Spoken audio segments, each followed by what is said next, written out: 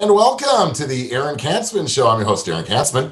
We're here to speak to you about your life, your money, and your investments. And as always, we're coming to you from the spiritual and soon-to-be financial capital of the world, Jerusalem, Israel, where you see behind me has turned into the place with more water and beaches and sunsets over the ocean and sailboats than you can ever imagine anywhere in the world. That's just how amazing Jerusalem is. A city with no water, and all of a sudden, it's like amazing behind me.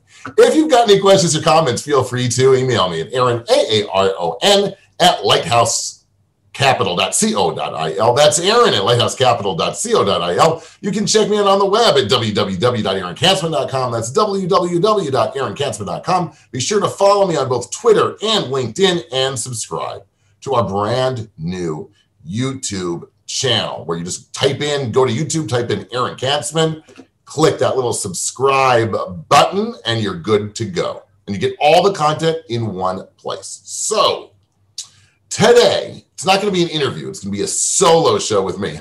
Congratulations. And what I want to really speak about is playing retirement catch-up. Over the last couple days, literally last couple days, I probably got 3 or 4 calls from people who are in their mid to upper 50s who have almost zero retirement savings and sort of like the light went off that they've got to get retirement savings. And they called me to find out what they can do to start playing catch up. So that's what I would like to speak about. And the first thing I would like to do before I give you a few tips, I'd like to encourage all of you who are a little younger, your 20s, your 30s, and certainly once you hit your 40s, please start saving for retirement. One, because it'll be so much easier. You won't have to put away as much. You won't have to change your lifestyle as much. And number 2, because you're going to really build, if you do things correctly, you'll build a significant nest egg for retirement. If you're starting in your mid 50s, it's not so simple. It can be done. There's plenty of time. You shouldn't give up because you can't really give up. But you shouldn't give up, but just know that it's probably going to entail some lifestyle changes. So tip number 1, if you're playing retirement catch up, is to save more, right? You haven't saved very much now. It's imperative that you start saving a minimum of 15%, 15, if not 20% of your income. And that might mean that you have to make some lifestyle changes, right? It might mean you can't eat out. I mean, you have to sacrifice the vacation. I understand that it's painful, but you don't have much of a choice at this stage, right? You're going to be retiring in 10, 12, whatever amount of years. You've got to put away as much as humanly possible during these last few years before you retire.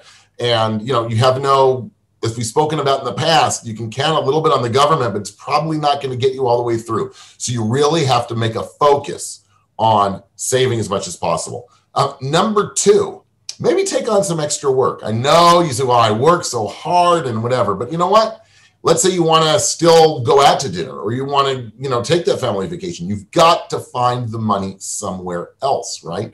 So you can drive an Uber. You can deliver pizzas. I don't know, where we are and where my office is, just walk the roads and you can see everybody's got help wanted ads going up there, signs in their businesses, mostly in the service industry, right? I realize you're not going to be, CEO, but if you're looking to make a couple $100 a week, which times 52, all of a sudden is some serious money, I would strongly recommend doing that. You can take that money and plow that into savings as well. Remember, if you've got 10, 15 years until retirement and you can manage just from, pizza deliveries or whatever to make an extra, $8,000 to $10,000 a year to save, you're talking about, 100 with compound interest, you're talking close to $150,000 to add to your retirement nest egg. And it doesn't necessarily even have to be forever, right? You can just do that while you're starting to build up and really going gung-ho on your savings. So far we've spoken about starting to save and save a lot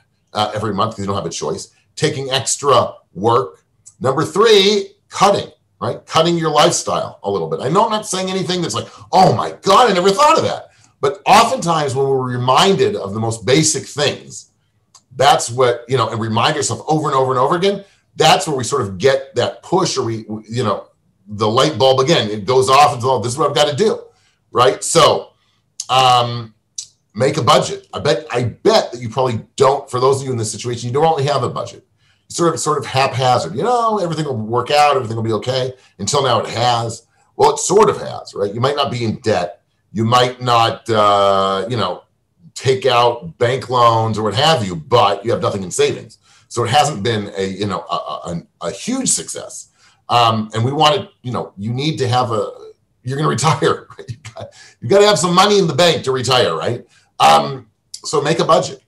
And cut out things which might be unnecessary. I know you're going to say, well, everything's necessary. It's not true, right? You don't have to go out. You can, if you've got a Netflix and a MLB TV and a Hulu and whatever, Viacom, or in Israel, if you have a Yes pack, all these different packages, so cut 2 of them out. And all of a sudden, wow, I just saved myself, $100 a month, $200 a month.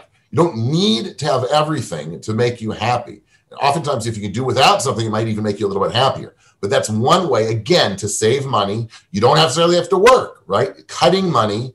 What we're trying to do is one way, by hook or by crook, trying to find positive money, right? Increased money that you can take from your bank account and dump it into savings. That's the way you're going to get out of the mess that you're in and secure your financial future. So, in review, you're playing retirement catch-up.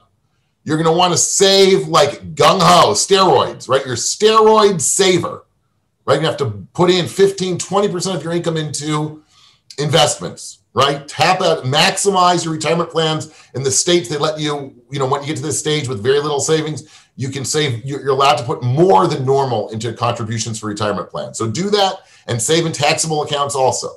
Number 2, maybe take on some extra work just to increase your income. Number 3, do a budget and find some savings in there and put that money as well into savings and investments. And I'm telling you, it's not too late, right? Don't give up that you're 55 and you have 0 saved. You can still do it. Trust me, you can do it. I've seen it happen many, many times, but you've got to follow these principles, okay? You've been watching the Aaron Katzman Show. I'm your host, Aaron Katzman. We speak to you about your life, your money, and your investments. If you got any questions or comments about anything that I said today or anything else, feel free to email me at Aaron, Aaron, at lighthousecapital.co.il. That's Aaron at lighthousecapital.co.il. You can check me out on the web at www.aaronkatzman.com. That's www.aaronkatzman.com. Be sure to follow me both on Twitter and LinkedIn. And as always, be sure to subscribe to the brand new YouTube station. It's been really fun being with you, and we'll speak to you soon.